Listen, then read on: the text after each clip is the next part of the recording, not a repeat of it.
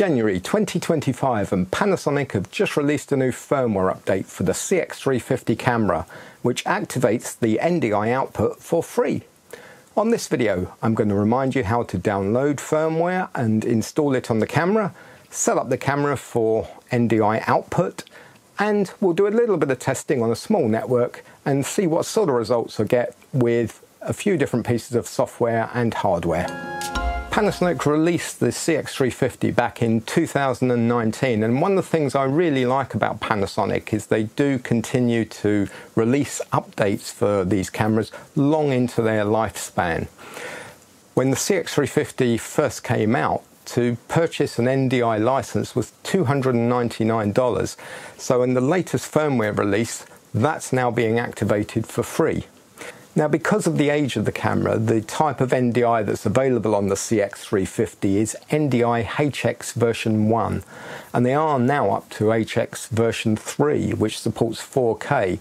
So there are some limitations on the CX350, so you can only use NDI at 1080, and at some stage in the future, they will drop support for NDI-HX version 1. But as long as you've still got all the equipment that will work and function with it, there's no reason why you can't use this flavour of NDI for long into the future. Now, Panasonic did release a firmware update on Christmas Eve 2024, which had the NDI activation in it, but it seems that they found some issues with what they call zoom tracking, and they withdrew that firmware update fairly quickly. So they've now just re-released that in a new version at the end of January 2025. Let's take a look at how to download the firmware and get it onto the camera. At the time of releasing this video, the latest firmware version is 7.24. Click on the file link to download to your computer. This will be a zip file, so you need to unzip the file into a new folder. For this process, you're going to need an SD card that's been formatted within the camera. It doesn't need to be a huge card or a fast card, and somewhere 16 gigs or above should be fine. In that folder you'll find an update.hdc file, and you'll need to copy that file into the root directory of the formatted SD card. Place the SD card into the camera and follow the menu system to the Others menu.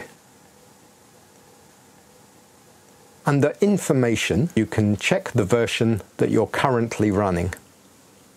With the SD card in slot 1 of the camera and the update.hdc file in the root directory of that card, you should get the option to update the firmware from the current version to 7.24 or higher if you're doing this procedure at a later date. With the camera powered from the mains power supply and ideally a battery, you can now proceed with the firmware update. This is going to take 3 to 5 minutes to complete, and you should see the progress bar running across the screen. Once done, the camera will restart. You can now navigate back into the Others menu, and you should now be on the latest version. Now let's set up NDI. First, scroll down to the Network NDI-HX menu. Prior to the upgrade, activation will be blank, but once you've installed the new firmware, it will now show that NDI is activated. In this case, when we go to Network Functions to select NDI, it is still greyed out, as we cannot select NDI when the network is set to Wi-Fi. To use NDI, we need to select LAN. When we go back into Network Functions, we can select NDI-HX. This also requires a restart. Next, we need to select an HD recording format, as NDI will not work in 4K on this camera. This allows us to select the streaming format from a drop-down list. To communicate on the network, we need to check our IP settings. If you have a DHCP router or device, you can switch this on, but I prefer to set each device to its own static IP address manually. The status screen shows us the IP information and that we have a working Ethernet link. Once we exit to the main screen, we can now see that NDI-HX is selected and the transmission icon is on. Now that we've set the camera up to output NDI, I'm going to do some testing on a small network that I've just set up here using a switch. I've got 4 Ethernet cables going into the switch. One is going to this laptop, the other is going to a second laptop, and then I have 2 350 cameras both running in to the switch as well. All of the cameras and laptops are set up and running on the 192.168.0 IP range, so they're all on the same network, and I'm using the NDI Tools video monitor or studio monitor, depending on whether you're using a Mac or PC. Here I can see the output of both cameras coming up directly on screen and select between those from the network. On the NDI Studio, you have a certain amount of control of the camera parameters as well. You can change focus. There are tools on there to change pan, tilt, zoom controls on a PTZ camera, but there's only so much you can do with the CX350. On this machine, I'm running vMix software, and I'm able to bring in both of the inputs, and I can switch between the cameras.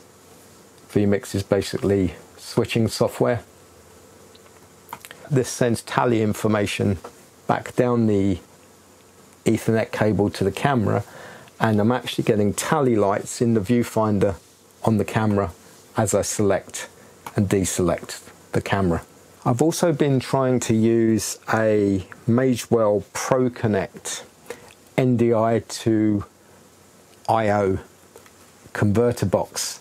This takes an Ethernet in and has HDMI and SDI out on this particular version, but I haven't managed to get this to work.